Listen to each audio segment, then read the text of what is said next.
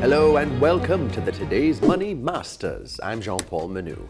The Today's Money Masters competition places 3 professional investors and a novice together, each provided with $500,000 to invest. The participants will invest in stocks, bonds, and collective investment schemes. They will share their strategies over a 1-year period, at the end of which the top portfolio manager will get to keep 50% of his total earnings. Now let's continue with the masters on this very exciting journey. But first, a word from our sponsors. Have you ever been interested in an IPO but didn't have the time to go in branch and submit all the documents? We've got a solution for that. With NCB Capital Markets Go IPO portal, you can submit and track your IPO application from any of your favorite devices. No need to go in branch. No need to contact a wealth advisor. No extra fees. And it's accessible to both NCB and non-NCB clients for all our offers. So no excuses. Investing is easier with Go IPO. Visit www.goipo.jncb.com or text GoIPO to 876-383-1729 and start investing today. Welcome back. On today's program, we are joined by Andre Yapp, our professional from the Credit Union Fund Management Company Limited. Hi, Andre. How you doing? Not too bad, thank you. Good. Andre, PanJam Investment Trust is the most recent addition to your portfolio. Why did you make that investment, and what do you believe will be the driving force behind it? All right, so before I break into the reason why I invested into PanJam, let me just give a little bit of background into the company. So the company is essentially what we call a holding company, an investment holding company, where it holds investments. Primarily, it engages in investing in public and private companies. So the most known examples of these public companies would be like Sagicor Jamaica Group, where it owns about 30% of the outstanding shares, and JMB Jamaica Limited. JMB Group Jamaica Limited, where it owns about 5% of its outstanding shares. Sounds like a small amount, but it's actually the 4th largest shareholder in the company. So in terms of the private company that it's most known of being an investor in, it would be Chukka Adventure Tours Limited. So Chukka, the little adventure, well, not little, the adventure company that we know of in pretty much all over the island, where you can go rafting, kayaking, you know, do the zip line and the thing that scares the crap out of me because I'm scared of heights. That's the most known private company that they're actually invested in. They own about 20% of the shares in that company. They also engage in the trading of securities for its own benefits, that's equities and fixed income instruments. So it also invests on behalf of itself. It also operates in the real estate sector. So it owns and operates real estate assets. So some of the more popular real estate locations where it actually has interest in, or it owns outright, would be Manor Park in Kingston 8. In New Kingston, it also has its own offices there on Knutsford Street, Knutsford Boulevard, correct. And as well, it would also have the CIBC head office on Knutsford Boulevard as well. So those are key real estate assets. In addition, you can look in terms of hospitality sector, where it owns about a 22% stake in the Courtyard Marriott by Emancipation Park as well. So it not only owns real estate assets, it also develops and also constructs as well. So it's also a key player in real estate. In fact, that's probably what it's most known for. That's the foundation of the business for a lot of people in terms of what they know about PanJam, right? So why did I invest in PanJam? Firstly, I invested because I thought the company had a very bright outlook looking forward. So I'll get into the drivers of that in a moment, which was your question. And the second reason I invested in PanJam is because through PanJam, I can get exposure to other areas of the economy, other sectors, which I wouldn't necessarily be able to get to given the amount of cash that I had left to get meaningful exposure to it. So when I said PanJam is invested in other companies, it's invested in other companies operating in tourism, in real estate, in financials, in the financial sector, in manufacturing, in consumer retail. So there's a lot of exposure that you're getting, a lot of built-in diversification that you can get. And all of these things I view favorably. Now, what informed my favorable outlook would have been my outlook on the economy as a whole. So I just said PanJam is invested all over the place, essentially. So you can't necessarily do a simple sector analysis. If you're looking at PanJam, you have to look at the entire economy because it has so many moving parts. You might want to just look at the economy as a whole to see how it works. And not just the local economy, you might want to look at the regional economy as well, because it's not just a company that's isolated in Jamaica or whose fortunes are isolated in Jamaica. Right? So when you look at things like interest rates, right? Interest rates are trending down. Now, PanJam is invested in financial companies. So you may think of that and think, not necessarily a good thing that interest rates are trending down. It's invested in financial companies. However, when it's invested in other companies where it may be a subsidiary holder or maybe an associate holder, what works out for the company's benefit when interest rates are low is that these companies can then borrow from financial institutions to invest in the business, to grow their business, which by extension benefits PanJam. So low interest rates help them in that regard. Okay. And in terms of the financial companies that they're invested in, these companies are diversified. They're no longer that actually vested in interest rate income. They have fee income, they have other forms of income which help to bolster their income statement, particularly, your JMMB and your Sagicor just spoke about. So that's a nice thing for them. When we talk about the unemployment rate going down as well, that's wonderful. I mean, unemployment right now I think is at 7.8% at the last reporting. Back in 2015, unemployment was at close to 15%, so it's gone down almost 50%. When unemployment down, it lends itself to more consumer spending, right? Right. So you have people who are spending more in PanJam businesses or associated companies, which benefits the bottom line as well. It hits the bottom line there. In terms of interest rates now, it also helps their actual investment portfolio. I won't get into the technicalities of it, but one of the major rules is that low interest rates help the performance of stocks, right? Okay. And I said earlier that PanJam invests in equities, in listed equities.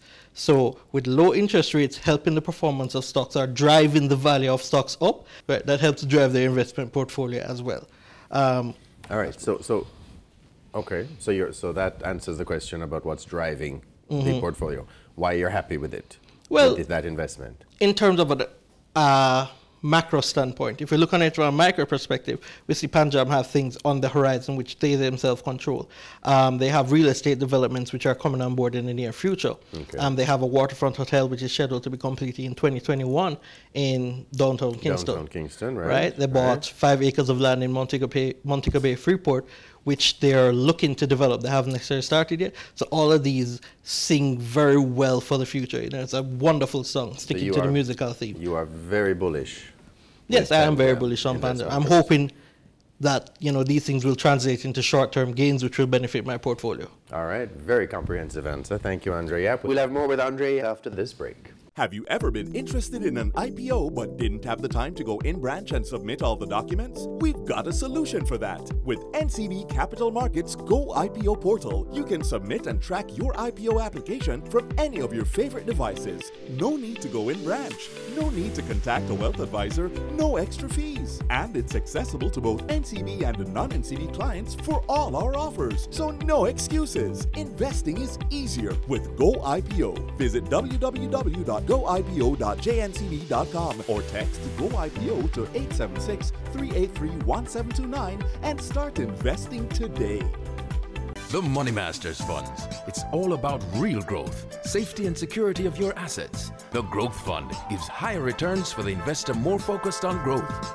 Money Masters Funds, providing growth and security, performance and financial peace of mind. We are CUFMC, Credit Union Fund Management Company. Trust matters, and you can believe in our reliability. Service. We give impeccable attention to your needs. Experience. Careful and prudent are part of our DNA.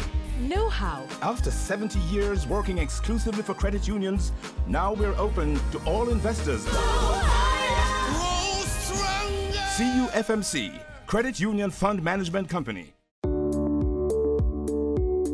How we choose to invest our time today often has a propelling effect for what we gain tomorrow. It's like investing in shares. Mommy, is this a share? Yes. She's right. It's similar to how shares work. Companies are publicly listed on the Jamaica stock market.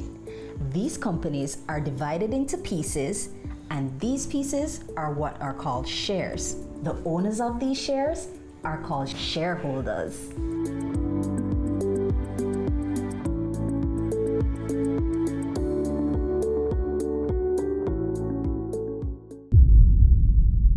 Welcome back. We're speaking with Andre Yapp from the Credit Union Fund Management Company Limited. Andre, based on your most recent portfolio, there's been a drop in its value. What would you attribute this decline to?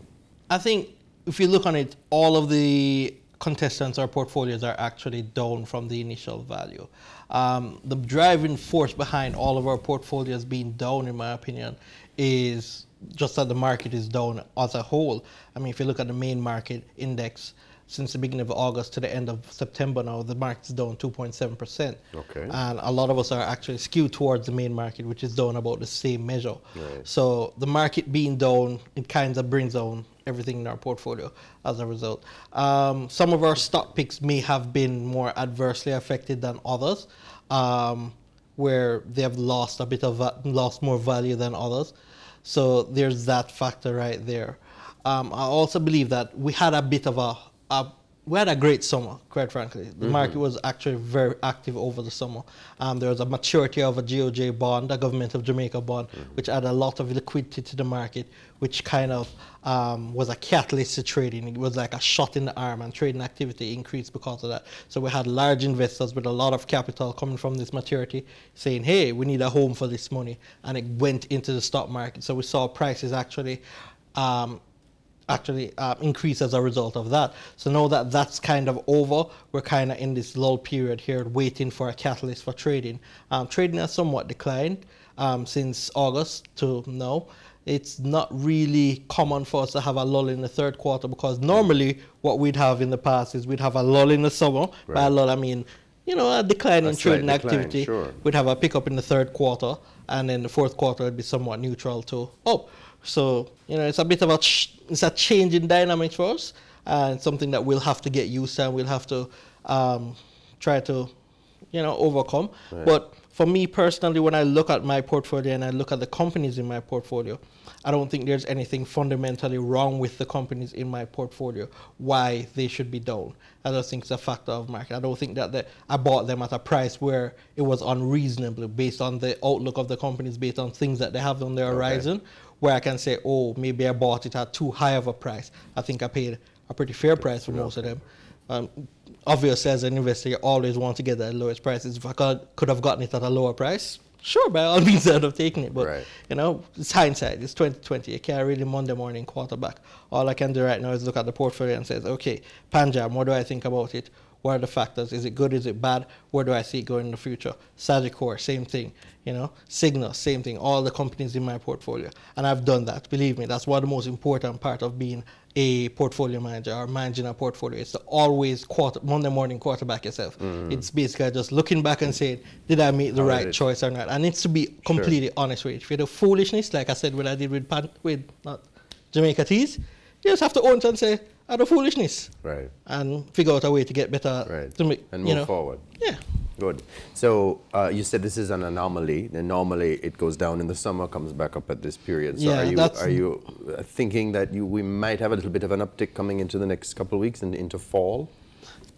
I'm hoping that's the case. I mean, I know that September normally marks the month end for one of our larger corporate entities, so maybe they'll be selling into the market a little bit. Okay. You might see a bit more volume in it, but if they sell a lot, then you have a lot of volume, which could drive prices down as well.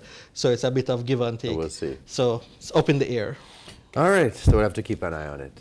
Thank you, Andre Yapp. Thank you much. All right, that was Andre Yapp giving us his financial thoughts this week. Join us again next week, same time, for the Masters competition as we meet some of the other participants. Follow the pros and one novice each week on the Masters competition. Listen and analyze the strategies with the Masters on RJR 94 FM Thursdays at 8:45 a.m.